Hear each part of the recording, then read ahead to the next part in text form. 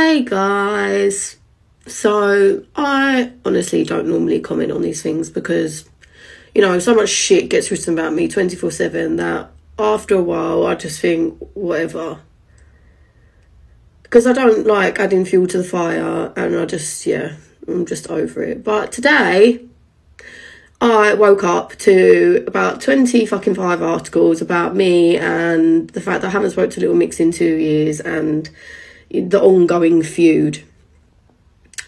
Anyway, what's really shit about this fucking music industry is that when you're going in to do an interview and you think you're going to be talking about your music and the video and actually talking about something that's really important to you that went on in your life and has happened to women around you, domestic violence, which is what my music video was about, it's really shit to then, you know, obviously get asked a question about Little Mix, which is inevitable. I was in Little Mix for... Yeah, it's inevitable. I'm going to get asked the question. I was in Little Mix for 10 years. So naturally people are going to be curious, like, are we still speaking? I said, no, we haven't spoke for 2 years, but I honestly wish them all the best. We're all on our solo journeys. It's such an exciting time for us all right now.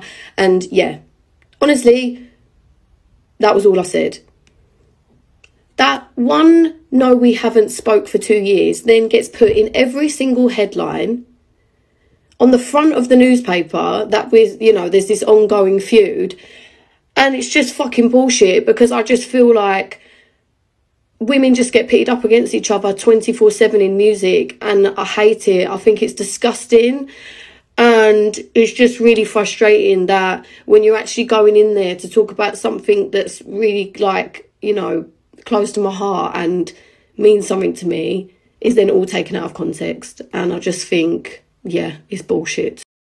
Anyway, what I want to bring it back to is the fact that, you know, I made a song really close to my heart and a video that, not getting upset, I made a video that really means something to me, and I wanted to raise awareness about domestic violence. This is such an important topic that I don't think is spoken about enough, and that is what the interview was supposed to be about.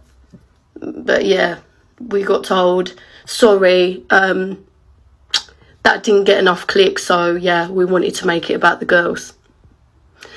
So yeah, I just wanted to speak my truth on this one because it's actually really upset me. So yeah.